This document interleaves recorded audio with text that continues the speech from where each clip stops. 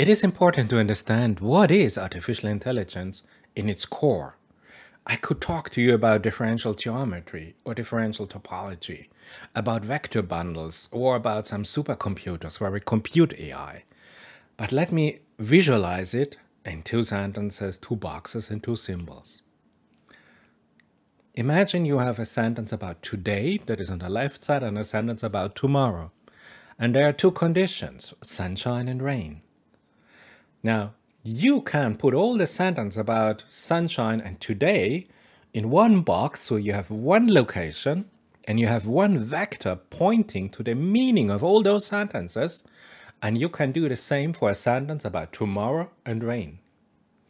Yes, you can construct now beautiful spaces, like a torus.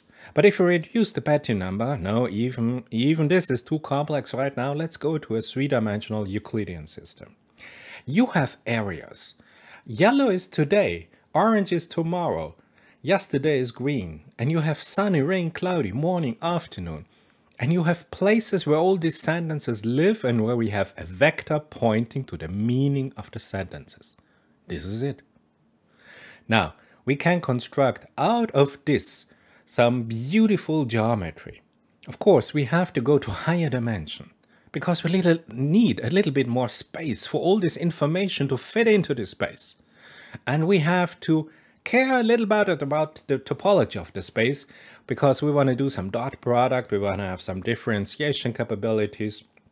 But more or less, we convert the meaning of one sentence into one vector in a space. Sentence transformer is the object that does this mapping.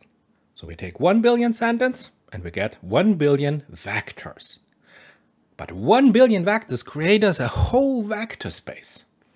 And we know how to do mathematics on vector spaces since René Descartes in 1637. So we have the mathematics for this. So now we can operate on this vector space.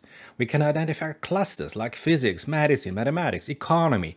All the different topics that we as humans understand suddenly are accessible via mathematical instruments for us. We have this information space. And we have a powerful engine, a sentence transformer that creates this space.